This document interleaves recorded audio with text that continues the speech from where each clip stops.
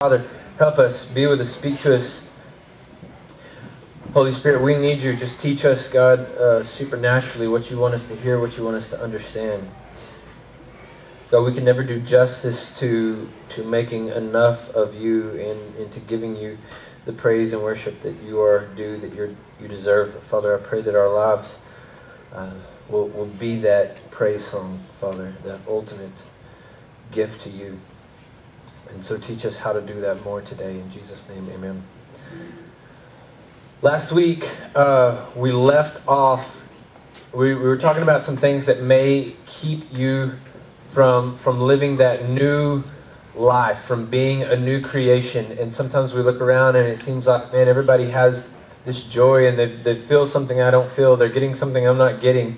And we talked about 8 reasons why you may not be getting that. So that's on iTunes. If you missed that, www.thewoodbridgechurch.com. If you scroll down there, obviously through our website, you can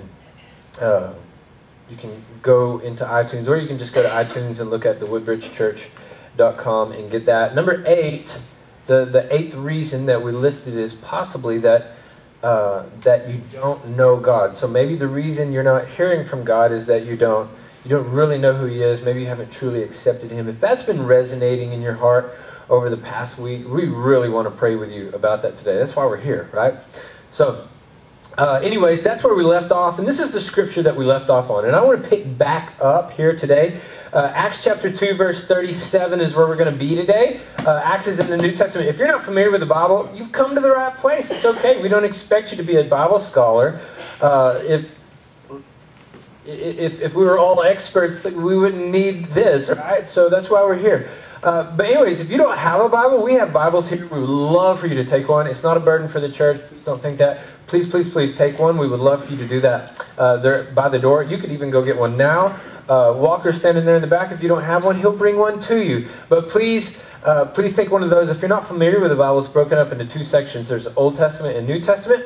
The Old Testament is the record of God creating the world and choosing His people and promising that one day a Savior, a Christ, a Messiah, Jesus would come. Right? And the New Testament is when Jesus comes and He changes everything. And so you just got to read it to believe it, right? So that's where we are today, is in the book of Acts. The book of Acts is the story of how the church began. Chapter 2, verse 37, the Apostle Peter, like one of Jesus' right-hand men, right? Peter's speaking in verse 37, Peter's words pierced their hearts, and they said to him and to the other apostles, "Brothers, what should we do?" And so a lot of us are asking that question, like, okay, I believe this gospel thing, so what should I do? Verse 38, Peter replied, "Each of you must repent of your sins and turn to God and be baptized in the name of Jesus Christ for the forgiveness of your sins. Then you will receive the gift of the Holy Spirit. The promise is to you, to your children, and those far away, all who have been called by the Lord our God." Then Peter continued preaching for a long time, strongly urging all his listeners, "Save yourselves from this crooked generation." Okay? All right, Pastor, I get that. So the Bible says, repent, turn of your sins. And so for many of you, I would say, the first step in obedience, you say, you know what, maybe I haven't, but now I do. I believe in Christ. My urge and my challenge to you would be, would you follow in baptism? Jesus wants you to give an outward sign of your inward heart. And so I would challenge you to be baptized. You say, so what do I do now, Pastor? What do I do? What do I do? What do I do? And not even that, but I think for many of us, our prayer, and I know that many of you have prayed this before, what do you want me to do, God? Like, I'll do it. What do you want me to do?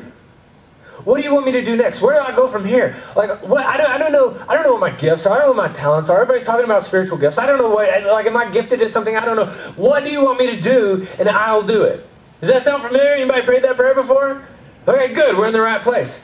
I want to tell you a few things.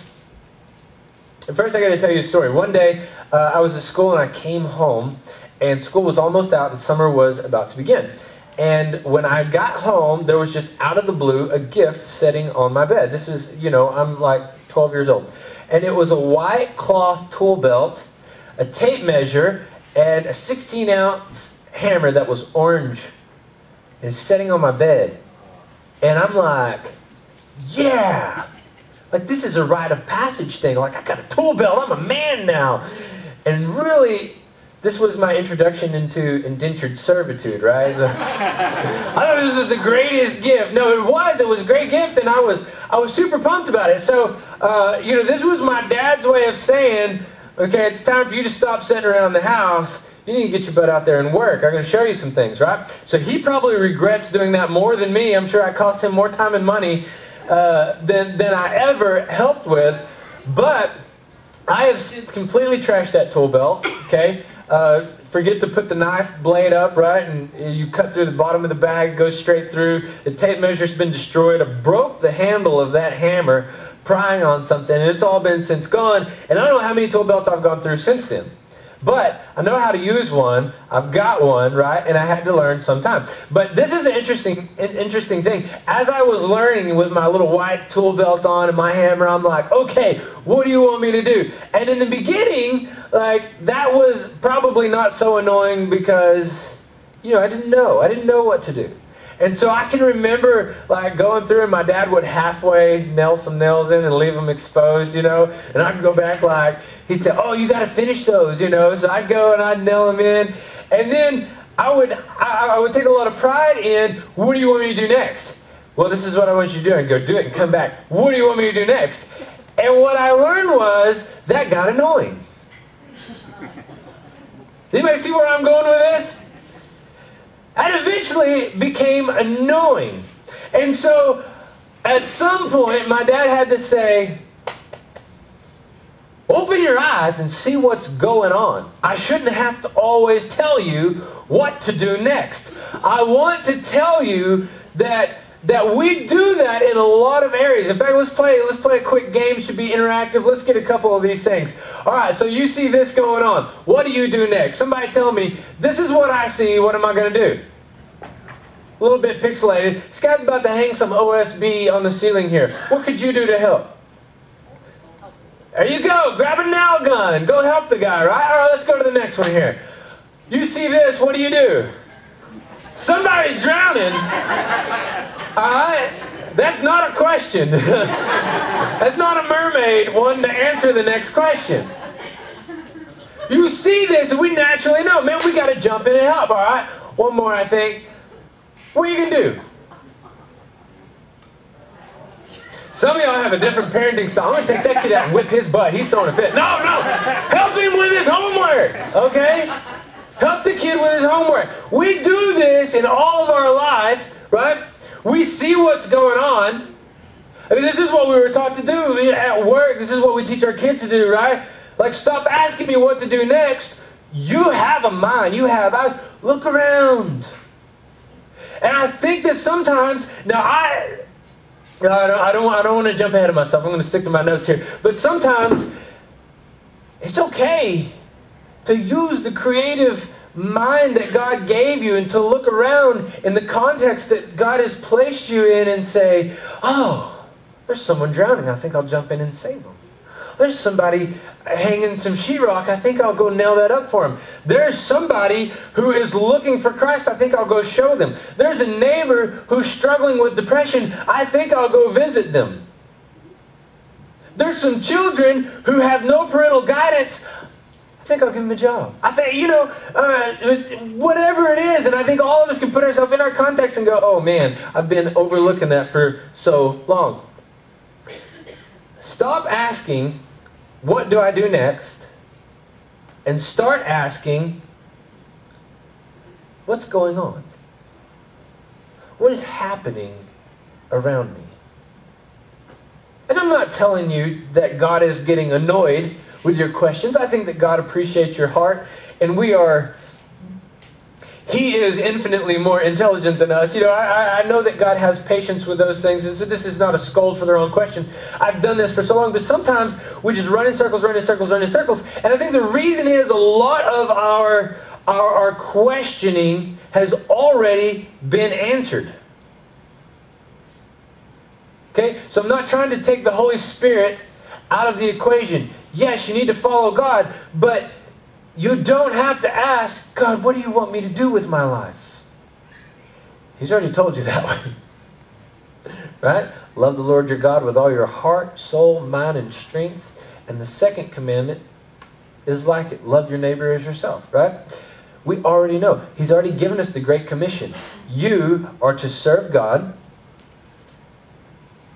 You're to go and baptize the nations. Where does that start? Starts in your house, starts on your neighborhood, starts on your block, starts in your church, starts in your workplace. Okay? So there are some things that we can skip ahead of. You can take the CLEP test here.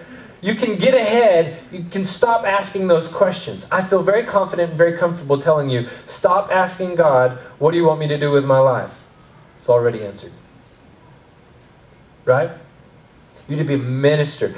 That's what we are first. As a Christian, I am a follower of Christ. Now I can start asking stuff like, all right, God, as I look around, I see that I go to work and I've got at least a dozen people who have no idea who you are. How do I tell them about you? Now we're asking the right questions.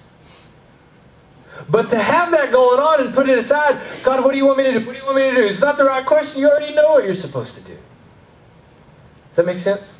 So maybe we can track with this. Okay, so stop asking, what do you want me to do? And start looking around and say, what is happening? Okay, I want to take you through this. I'm going to try to be as brief as possible, but still make this make sense. Here is what has happened so far in your life. Because there are some things that happened in your life that took place before your life that you need to understand so that you can know what's going on in your life. Confused? Me too. Okay, here's what is happening. I told you guys, like I tell you every week, there's an Old Testament and there's a New Testament. And the Old Testament is when God chose His people and said, I'm gonna bring a Messiah one day. Well, that's an oversimplification. There's a little more to it than that.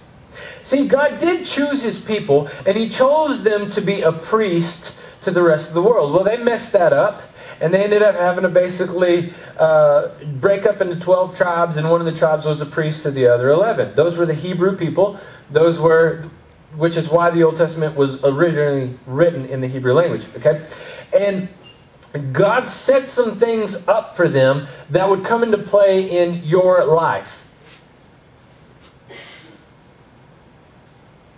I want to explain to you what's going on in your life, and it starts way before us. And here's the first thing going on. The first thing going on is you need a temple. Mankind needs a temple. Our people need a temple, because the temple is where God dwells. But I thought God was everywhere. Hold on. Track with me. Moses was the leader of the people. God-given leader of the people. God speaks to Moses and says, I want you to make a temple. And originally it was a tent. Later along, Solomon came around and he was able to build a permanent temple for the people. But there was kind of the same principle going in both of those. Okay? And so in that temple, I think I have a picture of the temple up here, and I've shown you guys this before. Don't worry, it's not a repeat of what we talked about before, so hang with me. In this temple, there were some rooms where everyone could go, but there was a place right here in yellow called the Most Holy Place, and the Holy Spirit literally dwelt there. So it wasn't like we know it now, because we ask and invite the Holy Spirit to come here in the dojo in this service in our hearts, right? So that's what we know, but that's a kind of a new concept. Before, the Holy Spirit stayed in the temple. Now, He would come to people, but then He would leave, right? He never stayed with anyone until Jesus came. That's the first time He ever stayed. We'll get to that later. But this is where the Holy Spirit plays. The most holy place is where the Holy Spirit was. And only one man, only once a year, could go into the most holy place where the Holy Spirit dwelt. And if he did not first pay for his sins with blood, make a sacrifice to purchase away his sins, then he would have been unworthy and would have died at the presence of God when he walked into the most holy place. So he had to sacrifice this perfect animal, okay? Couldn't have spot, blemish, broken bone, anything, right? He had to sacrifice a perfect animal so that his sins would be paid for, so that he could be clean to go in and be in the presence of God, okay? So this is the old rule. This is like before Jesus came, this is what happened. right? And he would go in and sacrifice for everyone's sins. Now, in the book of Hebrews, chapter 9, verse 6, you can turn there if you want. Maybe just follow along with me. I'll have the scripture on the screen for you. Okay, now talking about all of that in the temple. When these things were all in place, the priests regularly entered the first room as they performed their religious duties. But only the high priest ever entered the most holy place, and only once a year. And he always, listen to that, he always offered blood for his own sins and for the sins the people had committed in ignorance. Do you understand? Even the high priest had sins. I promise you, every human, minus one, Jesus, has sinned. That's including me, okay? By these regulations, the Holy Spirit revealed that the entrance to the most holy place was not freely open as long as the tabernacle and the system it represented were still in use. God was using something physical. In the way that I bring this tool belt up to kind of show something physical, God was literally using the temple as an illustration, okay? And as long as the illustration was in place, it wasn't yet the real thing. The people needed a temple because the holy God needed somewhere holy to dwell. You don't put God into, right? Into a sinful place. You know, I mean, even like when President Abraham Lincoln was assassinated, they took him across the street and they were going to take him into a bar, right? Because he was still alive. They were trying to save his life. And the bar owner stopped him at the door and said, "You are not going to have it said that the President of the United States died in a bar." And so they took him on to somewhere, and he passed away later in a room, right? That's just the President of the United States. Like the holy God needed a perfect place. So even somebody who entered in to be in the presence of God had to first get rid of all of their sins. Okay? Does this make sense? So this was the system. Now, we need a temple, and we still need a temple. We needed one back then, we still need one now. But you guys aren't going to a temple, are you? So what's different? Why is it now okay to have a dragon on our wall? How does this work? Second thing I want to show you is Jesus made a way. Jesus made a way into the temple. Check out Matthew chapter 27, verse 50. Many of you have never seen this before. Okay? Jesus dying on the cross. In Matthew chapter 27, in verse 50, we see this. Then Jesus shouted out again, and he released his spirit. In other words, he died. At that moment, the curtain in the sanctuary of the temple was torn in two from top to bottom. The earth shook and the rocks split apart. So that part in yellow earlier, that most holy place, was separated by a gigantic curtain. It was about 40 foot tall. In fact, I think it was exactly 40 feet tall. And it split. As soon as he dies, as soon as his spirit is released, the curtain splits from top to bottom. What's the significance in top to bottom? There ain't nobody doing that on their own, right? Maybe from bottom to top, but it splits from top to bottom. Okay? Something has been done. Jesus has now, the cat's out of the bag, right? The Holy Spirit was separated, and now, boom, the veil is torn. The Holy Spirit is no longer in the temple. Jesus has just made a way for us to get to the Holy Spirit. The curtain is torn. Anybody can go in, or anybody can get out. See where I'm headed with this? Jesus had to do that. Now, here's the interesting part. The Holy Spirit dwells in the Holy of Holies. Jesus tears the curtain, and the Holy Spirit and man no longer have a separation. But still need a temple. The Holy Spirit is still the Holy Spirit. God is still holy and too good for sin. So where's the Holy Spirit going to go? Where there's no sin. Where there's cleanliness. Where could he go? Even the high priest had to pay for his sins before he could go in and visit with the Holy Spirit. Jesus was our high priest. Is our high priest. Remember, only one man, only one time a year could go in to be with the Holy Spirit, and he had to first pay for his sins with a perfect lamb. Jesus had to pay for our sins with his perfect sacrifice. And he didn't just go in and pay for our sins once. See, that's what the high priest would do. He would go in once a year and he would pay for the sins of the people. Jesus went in with a perfect sacrifice because after him, you can't get any better. And so he goes in and he pays for our sins for all time. And now the Holy Spirit is no longer in a temple just to make sure that God had the temple torn down. Right? There's no longer a temple that we have to go into. There's no longer a building that we have to go into, but we still need a temple. So where's the new temple? 1 Corinthians chapter 3, verse 16 and 17.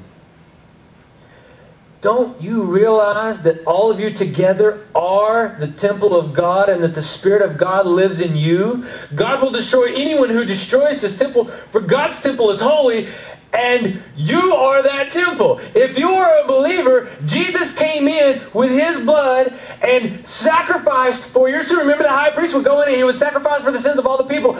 The high priest, God, went in and for once and for all sacrificed for the sins of all people. If you accept Jesus as your high priest, as your Lord and Savior, he has literally purchased away, bought your sins,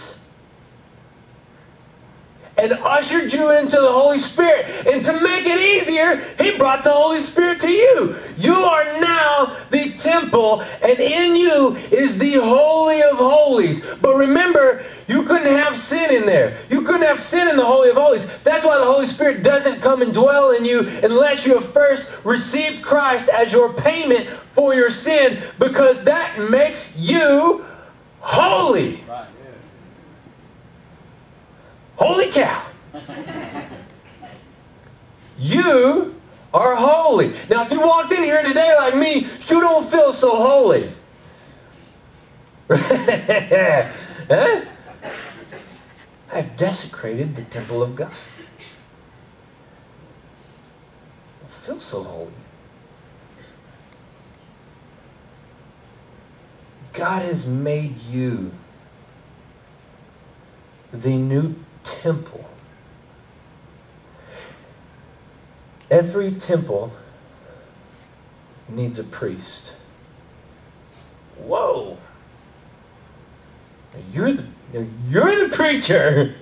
You're the priest. No, you are the temple of God, and you are the priest in that temple. Does that make sense? I told you there's some things that happened to you now that happened a long time ago that are affecting you now. And for many of us, the reason we are asking God, what do I do next, is because we know, we feel the priestly burden from the Holy Spirit. The Holy of Holies is in you. You need a priest to represent that temple. You're it. God has made a way, and then he leaves you, the priest, instructions. Check out Matthew 28:18. Jesus came and told his disciples, I've been given all authority in heaven and on earth. Therefore, go and make disciples of all the nations, baptizing them in the name of the Father and the Son and the Holy Spirit. Teach these new disciples to obey all the commands I have given you, and be sure of this, I am with you always, even to the end of the age. Those were his disciples. Those were fishermen, tax collectors, and doctors. He said, teach the new disciples. You are the priest of your temple, and you got to teach your new disciples. I didn't even plan on saying this. I'm going to try to be quick when I say this, man. When you were in school and somebody asked you, now girls, I'm sure you had it totally different. I can't speak from your point of view. Guys, when somebody said, who are you going to marry? You were like, well, this is the kind of athlete I want my child to be, so this is the kind of woman I'm going to pick. You did that, didn't you? How stupid. Right? And so somebody asks, what's your point for your kids? Or what is your, or what school do you want your kids to go to? Or what do you want your kids to learn? What college do you want them to go to? It all revolves around sports, right? Isn't that kind of funny? Your goal for your children is to teach them as the priest of the temple that they attend.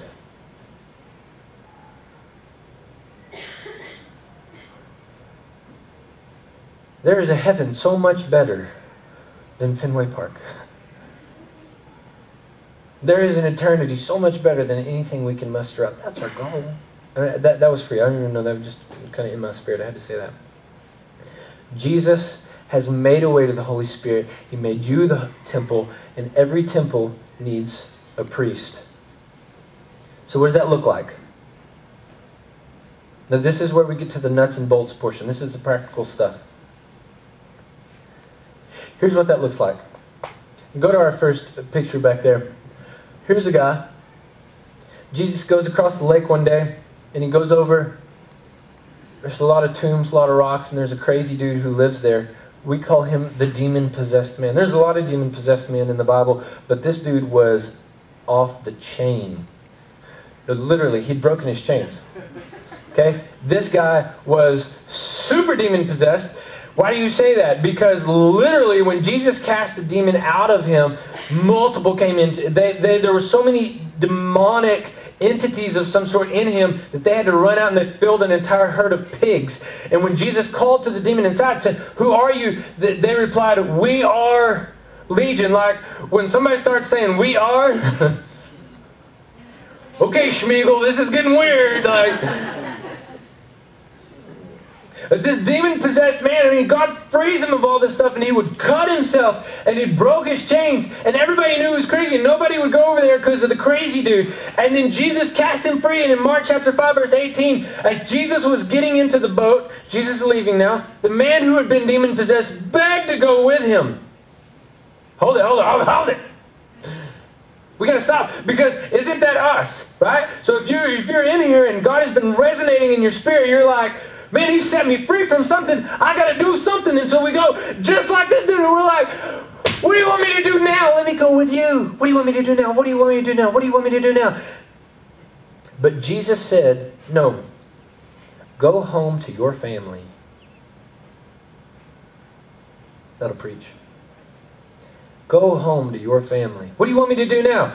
Go home to your family.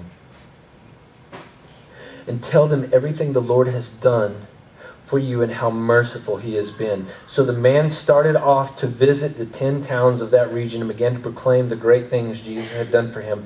And everyone was amazed at what he told them. What do you want me to do now? Go home to your family. And he goes home to his family, and he tells his family, and he goes, more people need to know. And he goes and visits all the villages around him and begins to proclaim the good news of Jesus Christ. He saw a piece of sheetrock hanging with no nails in it, and somebody's standing there, right? And he said, I got a hammer. I see what needs to be done. Here's another guy, the Apostle Paul. The Apostle Paul, as many of you know, actually killed and martyred Christians. One day as he was going to Damascus, a great city, he was blinded by a light. He had a meeting with Jesus. Something came over his eyes. God told Paul, go see Ananias. I believe it was Ananias, wasn't it? And Ananias spoke over him, and something like scales fell off of his eyes. And then he dedicated his life to Jesus. He had an encounter with Jesus. And then he goes off and studies for a while and still doesn't quite know what to do, right? And then as he begins to serve, God begins to direct him. So he goes to Asia, and he's going to minister to Asia. And the Holy Spirit says, no, I want you to go into Macedonia. And so he goes into Macedonia, and then Paul, through his work in Macedonia, becomes Forbes magazine's most influential man of the millennium. He literally was. Okay? He began to move. We call this Christian synergy, right? We're just standing there going, God, what do you want me to do? What do you want me to do? What do you want me to do? Go walk!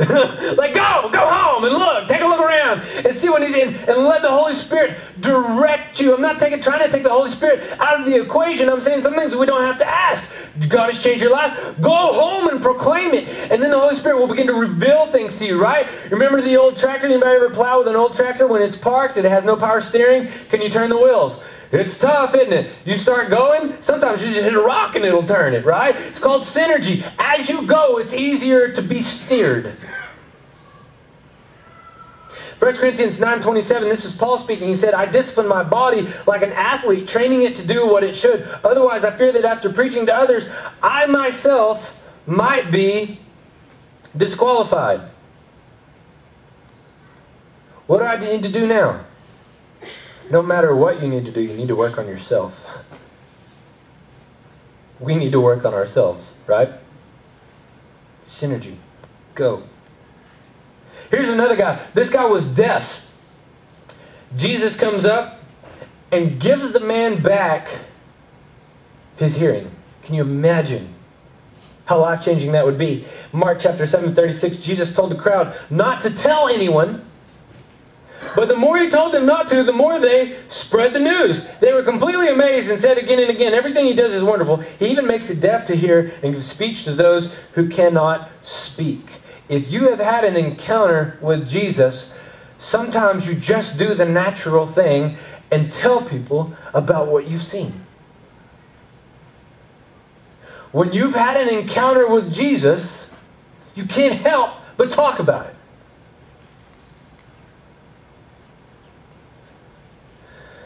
Last one I'll show you guys, just a quick thing. Paul gets thrown into prison.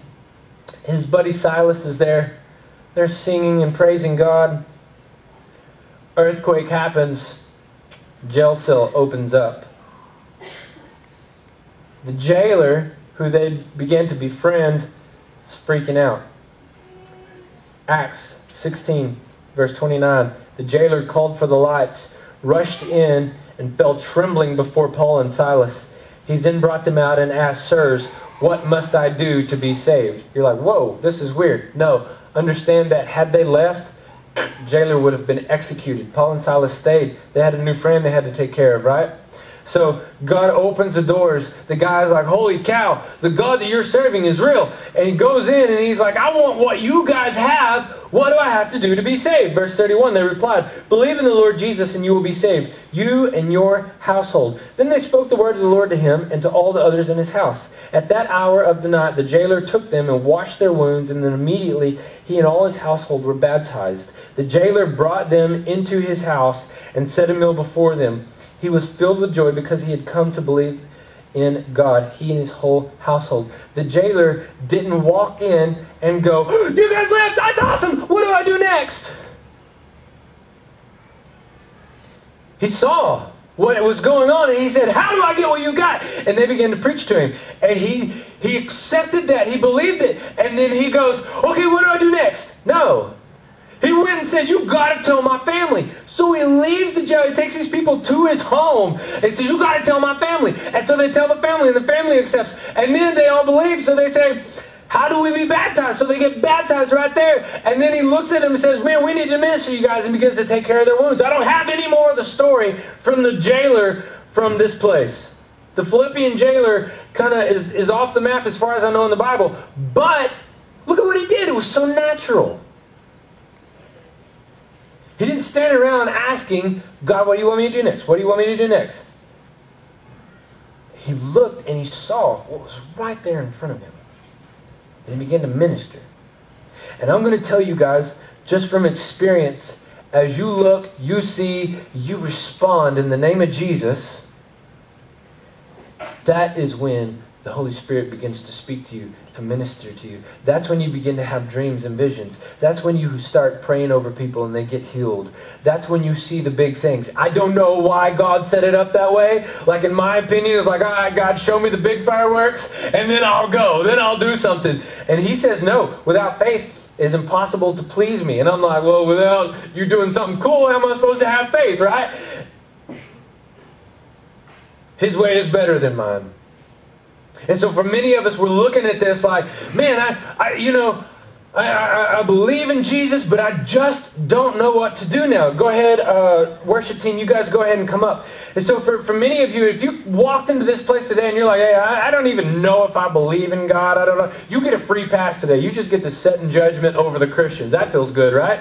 So, but if you are a Christian in this place, many of us have found ourselves just begging God, what do you want me to do? What do you want me to do? What do you want me to do? Go home and tell your family what has happened. Go to the 7 villages around you and tell them that God has set you free. Go to your neighbors. Go to the first place where somebody will lend an ear to hear about what God has done and begin to tell them. And as you begin to minister and as God begins to use you, you will see the Holy Spirit show up in your life in ways that you have never seen. And it won't just be somebody else coming up to the stage, somebody else testifying about something cool that God has done. It will begin to happen to you. Well, Pastor, you seem pretty confident when you say that. I absolutely am confident. God lives in a temple. Jesus made you that temple, and every temple needs a priest. You are that priest. So go preach. I'm going to ask God that He will give us an audience in our mind even now. Let's just pray together. Father, as we begin to just enter into a time of listening to you, Father, I pray that you will speak. God, we've done this before and you did that. You begin to speak to people. I pray, Father, that you will set us up with divine appointments that you will place on our hearts even now. Family that we have neglected, friends, neighbors that we've neglected, co-workers that need to hear about you, Father. And I pray that we will have the boldness to begin to minister to them, to carry out your work for your name's sake.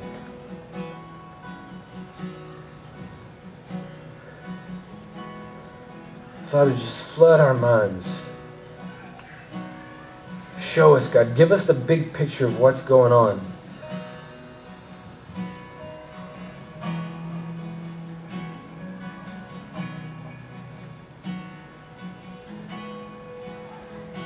God, you have us. Fill our spirits, Father. We don't want normal anymore.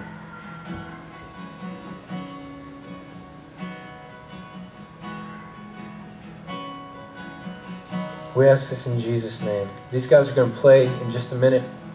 And when they do, some people are going to come forward and they've got offering baskets. If you're new here, we don't give anybody the shakedown. We don't roll like that. But if you are a Christian, part of the way that we worship is through giving, because God is worthy of that. But also, if you have anything you would like to let the church know, man, maybe you have a prayer request, a praise report. You say, you know, it's time for me to be baptized. It's time for me to accept the Lord. Would you respond to us? We're not going to show up at your door. We just want to give you a call, shoot you an email. Respond with us and drop that in that plate when it comes by. You guys stand and worship with us.